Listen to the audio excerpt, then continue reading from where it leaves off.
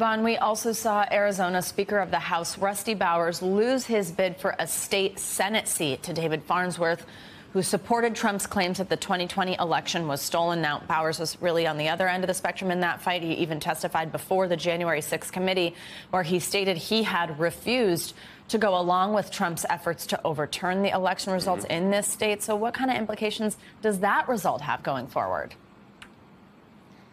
You can't get much more local than a legislative race. And when we talk, Savannah, about the impact of the January 6th Select Committee's public hearings, what ultimately that would have an impact in changing Republican voters. Well, last night was a testament to where the voters are remaining today. Rusty Bowers became a national figure because he testified about the pressure campaign that Trump allies placed on him to overturn the election. But he stood his ground, and he did not fold to those pressures.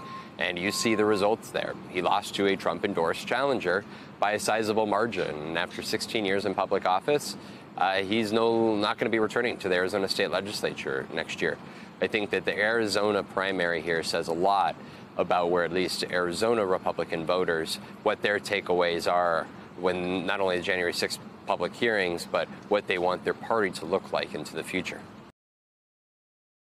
Thanks for watching our YouTube channel. Follow today's top stories and breaking news by downloading the NBC News app.